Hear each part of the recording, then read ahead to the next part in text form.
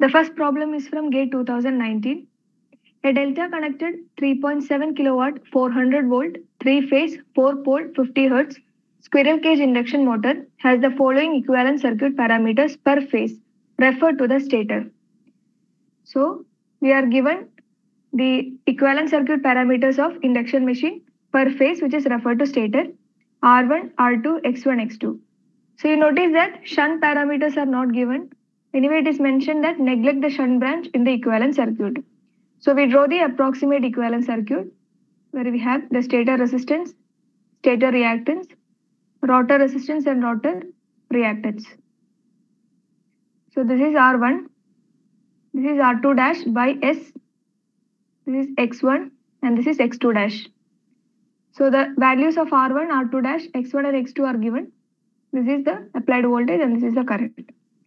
So we are asked to find the starting line current in amperes round off to 2 decimal places when it is connected to 100 volt. 1 minute.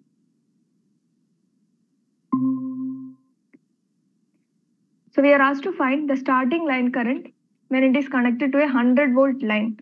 So it is a 100 volt line. It is to be noted that it is a delta connected induction machine. So line voltage and phase voltage are same. So this applied voltage is now 100 volt. 10 Hz 3-phase AC source. So here we are asked to find the starting current. That means slip is given by Ns minus N by Ns, where at starting the speed is 0. So starting slip is 1. And the starting current we have to find at a frequency of 10 Hz.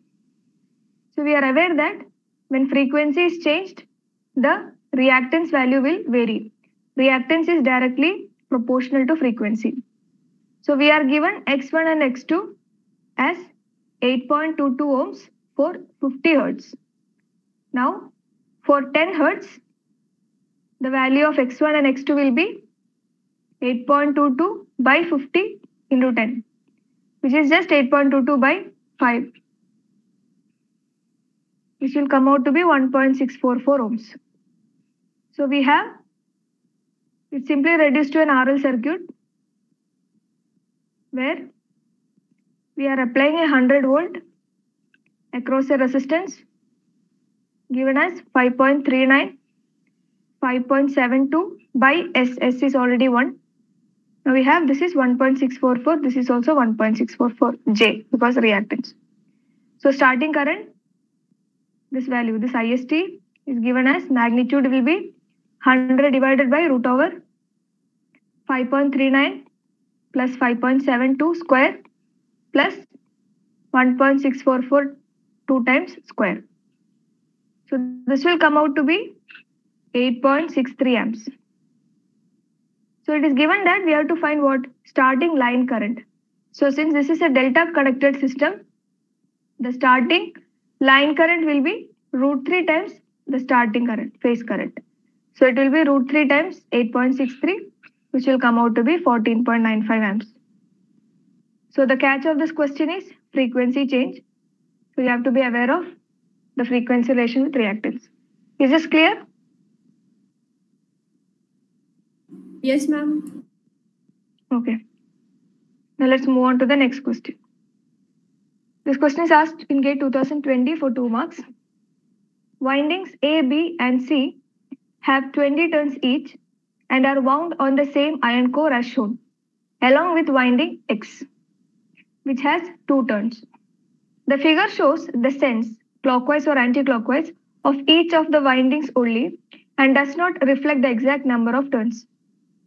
If windings A, B and C are supplied with balanced 3-phase voltages at 50 Hz and there is no core saturation, the no-load RMS voltage in volt rounded off to 2 decimal places across winding X is. So we have an iron core in which 4 windings are wound, A, B, C and X. A, B and C are excited from a 3-phase source where X is not connected to anything. There is no current flowing through X. So the flux in the core will be established by the currents through A, B and C. Now let us find out what is the direction of this flux. I am assuming that the direction of flux is this way. Let this be phi net. So this phi net has an effect of A, B and C. Now let us find out what is the direction of fluxes contributed by 3 windings. Now winding A is connected across 230 angle 0 and neutral. So positive polarity is given here. So let us assume that current is flowing this way. So here current will come out like this. Now we have to use right hand thumb rule. That means you cross your fingers of your right hand in the direction of the current, and whichever direction your thumb points will be the direction of flux.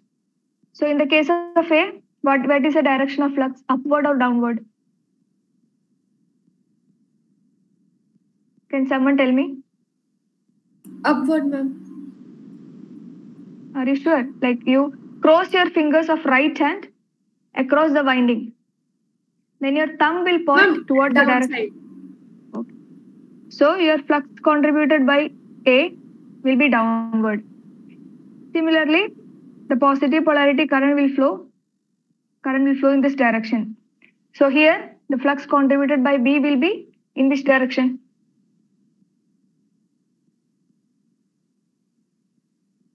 Upward or downward? Upward.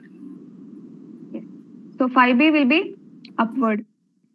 And the current through C will be in this direction. So when you apply right hand thumb rule, you get that flux phi C is in the same direction as phi B.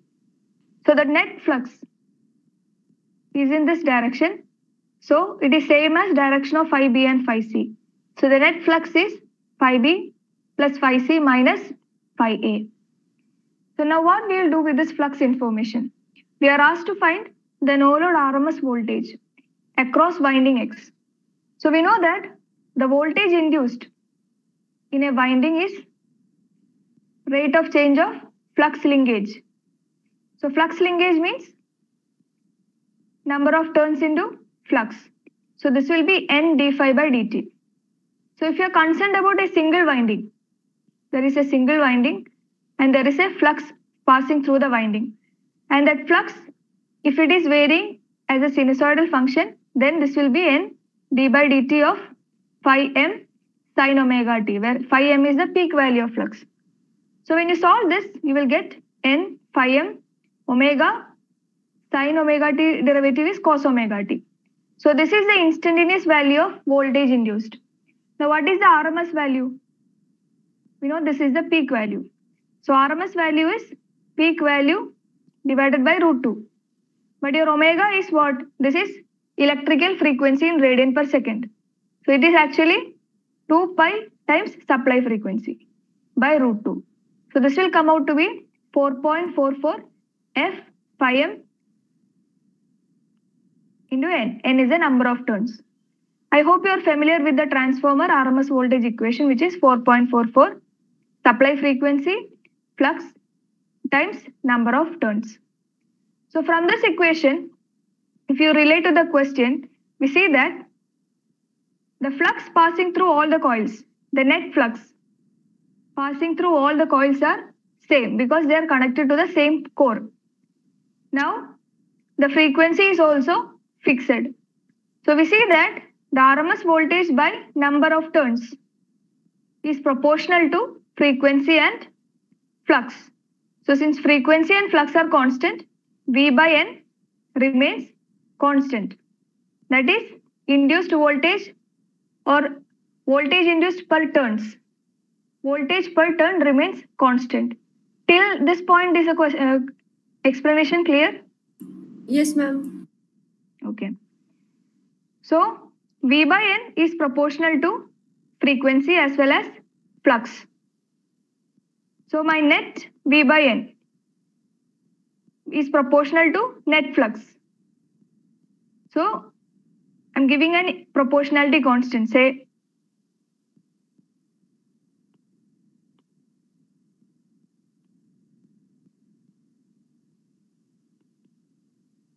so the net V by N is proportional to phi net. Similarly, when you consider winding A, what is voltage A by N? It will be NA. It will be proportional to phi A, right? Similarly, winding B, RMS voltage across winding B divided by number of turns of winding B will be proportional to flux of winding B. Similarly, in the case of C also, this will be proportional to phi C. Is it clear? Yes, ma'am. Okay. So now you have the relation phi net is phi B plus phi C minus phi A. So when you substitute all this, even if you take a constant of proportionality, it will come in both sides and it will cancel off. So we can directly write V by N net is given by VB by NB plus VC by NC minus VA by NA. This is a catch of this question. If you get this, then rest is easy. So we first derived the RMS voltage equation. From this we got that voltage per turns is constant.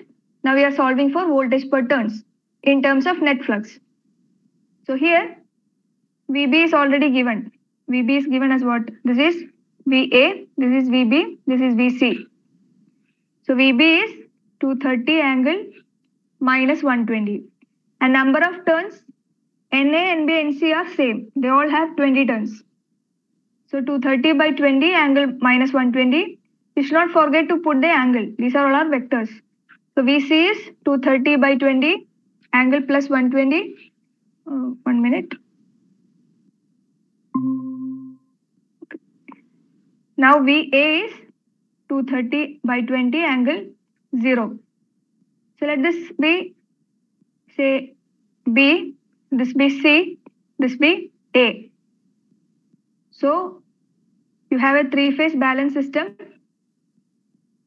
This is A. B is 120 degree displaced, lagging A. So this is B and this is C. All their magnitudes are same. Say X. X is their magnitude. So now this is B plus C. Vector addition of B and C. We know that the angle between them is 120. And since their magnitudes are same, their sum will be passing through the middle. Middle is actually 60 degree, which is nothing but 120 plus 60, 180. So this is B plus C. And when you solve for its magnitude, you know that when two vectors are added, the sum will be, the vector addition magnitude will be the magnitude of first vector square plus second vector square plus 2 times magnitudes of both vectors times cosine of angle between them. So here the angle between them is 120. So this will come out to be minus. So magnitude will come out to be X. So we have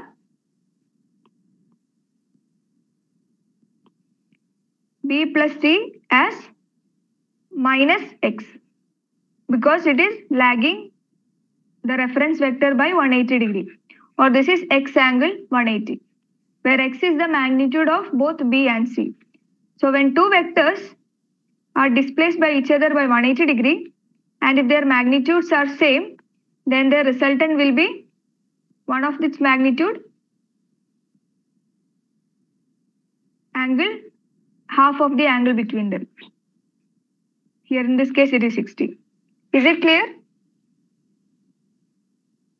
Yes, ma'am. Okay. So in this given problem, you got B plus C as minus X. But we are already, this is X. So the sum is V by N net is B plus C minus A. But B plus C is already minus X.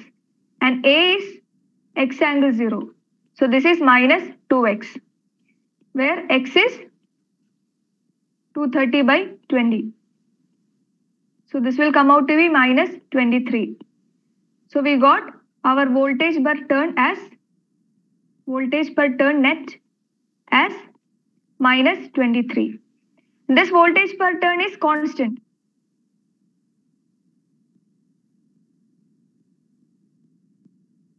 This voltage per turn is constant. So now we go to the winding in the question, X. So we already obtained RMS voltage by number of turns is 23. Magnitude you have to take 23. So Vx is 23 times number of turns of X. The question it is already given.